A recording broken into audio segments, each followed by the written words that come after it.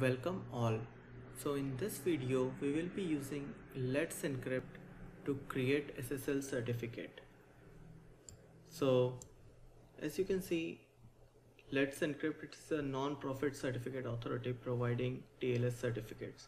So if we'll go to get started, so Let's Encrypt uses something called certbot to generate the Ssl certificates. So if you go to certbot and use Nginx, and you can see there is no AWS Linux environment available, but there is something CentOS RHEL 7,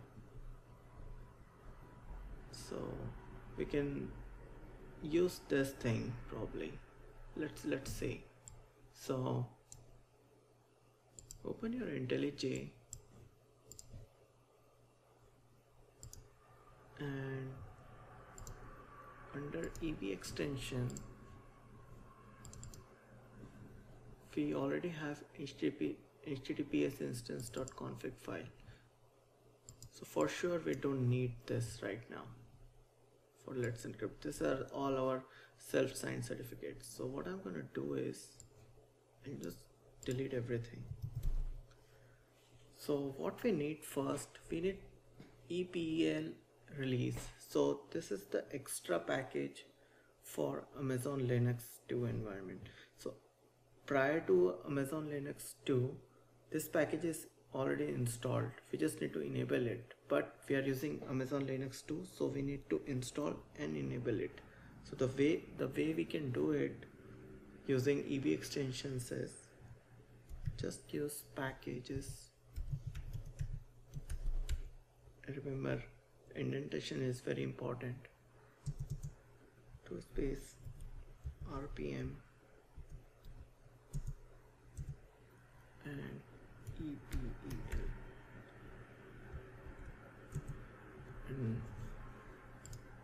and I will provide this link in the description.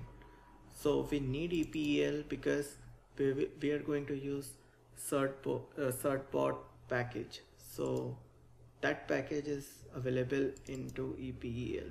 That's the reason we are using this. So next we'll be using something called commands.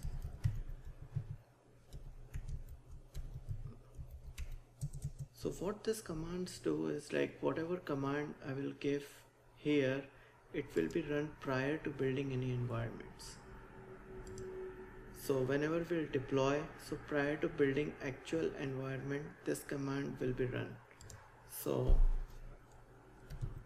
and it runs in the alphabetical order. So I'm using 01 install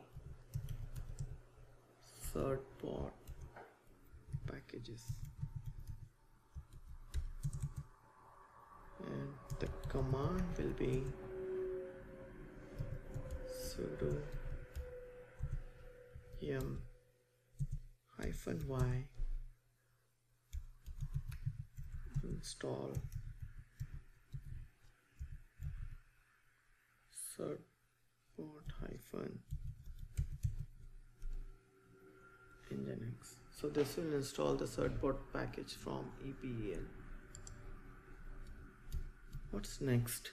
So once we have the certbot installed, certbot package installed, next we will actually tell certbot to generate the Ssl certificate. So I'll just give any name, generate Ssl, and the command will be sudo certbot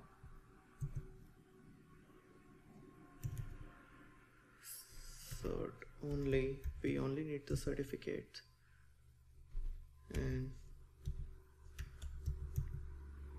Nginx -d. So -d stands for domain, and for which domain we need to generate. So we need to generate for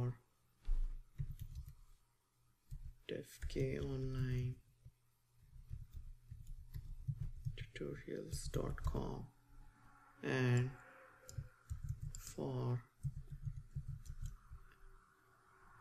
So we need to generate certificate for both devkonlinetutorials.com and www.devkonlinetutorials.com. Next flag is non-interactive.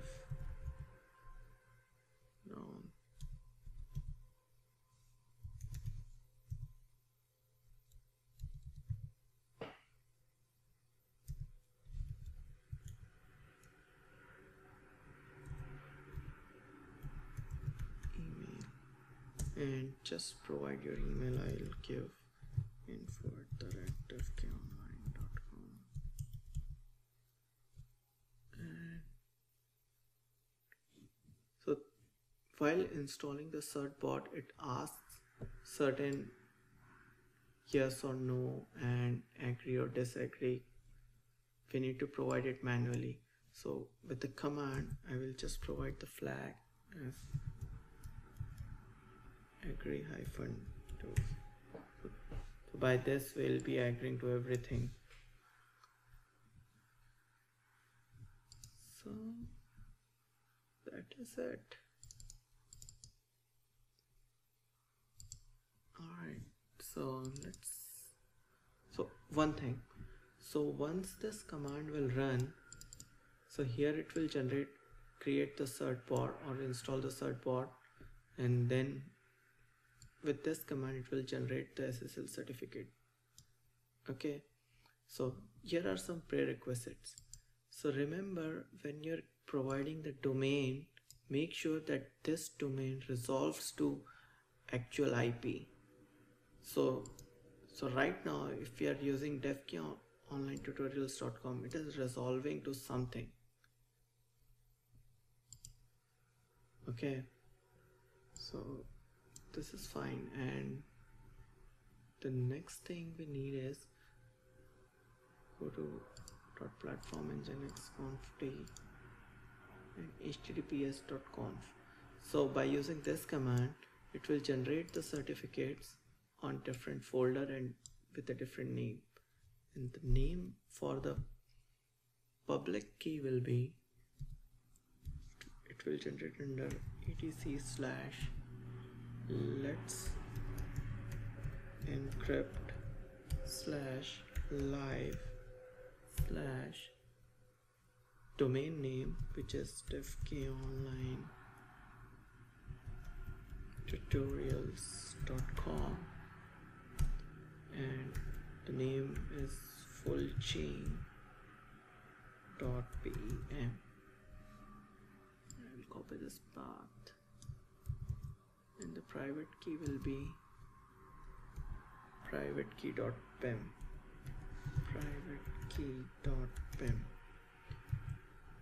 I think we are good to go. Let's zip everything and deploy to the ElasticBeanstalk. So again, I will open this and delete all these 3 files. Okay,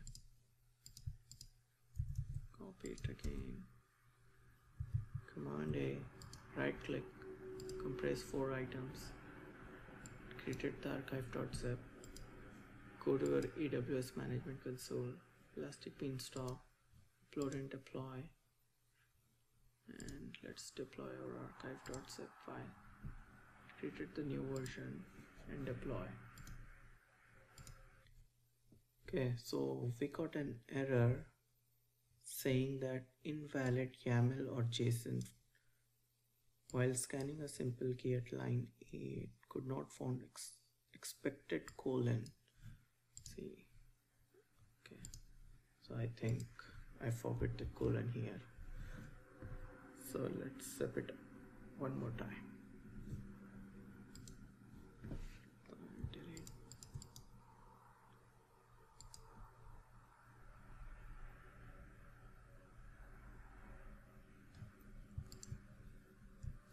Copy.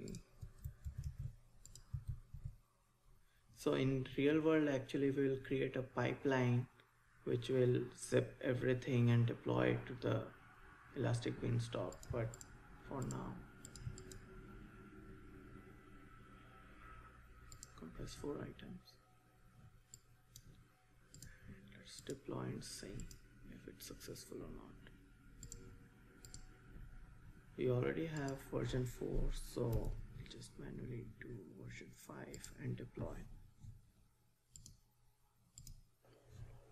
So the deployment has failed again, and the reason is open your IntelliJ order ID, go under https.conf, and the name, this is not private key.pem, the name is priv pref key.pem.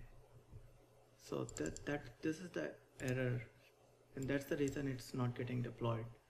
So let's zip it one more time, and hopefully this time this will work.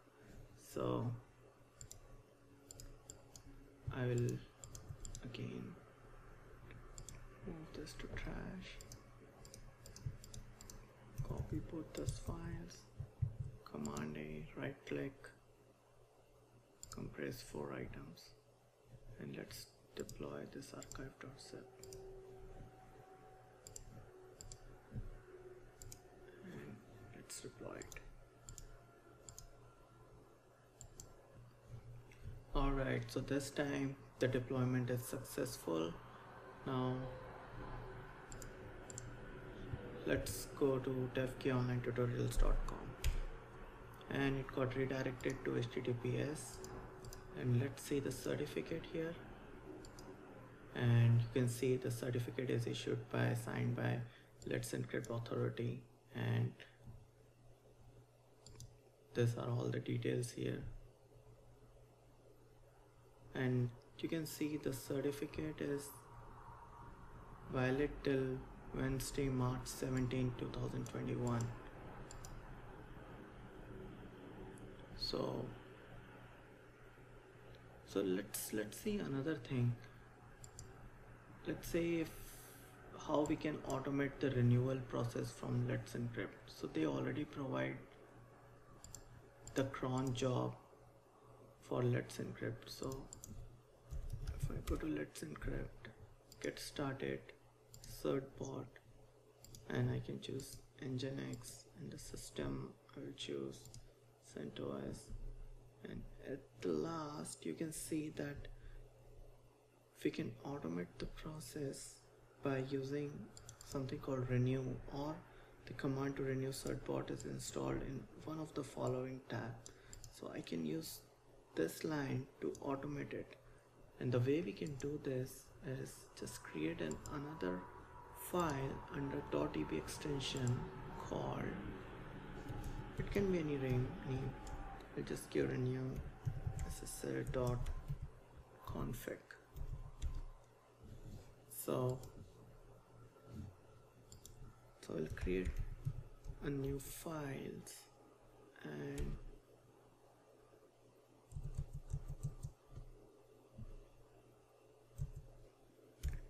this file will be under etc/cron.d/ and the name I wanted to generate is renew SSL.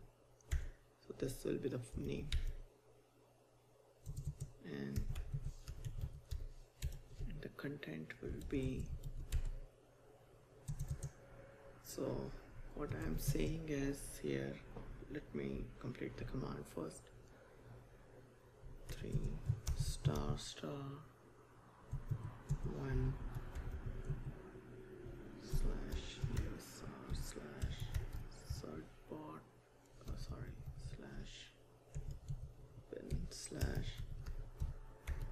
/bin/certbot renew -- quiet.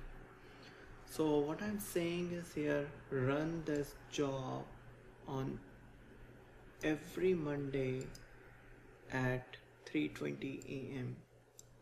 and so run this command, and this root is the owner, and the quiet flag stands for that if there is any message or user interaction, just do it quietly, without asking the user. So this is what it says, and we can just zip this file again and deploy it. So let's do one last time and move to trash. See command V, right click,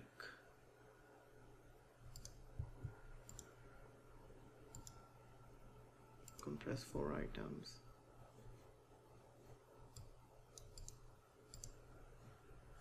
load and deploy, and deploy it. Okay, so the deployment is successful, and to test whether our cron job will work or not, log in to your EC2 server. I am already logged in here, and run this command sudo cert port renew dry run. So this is a dry run. This will check whether the renewal will work or not. So let's see.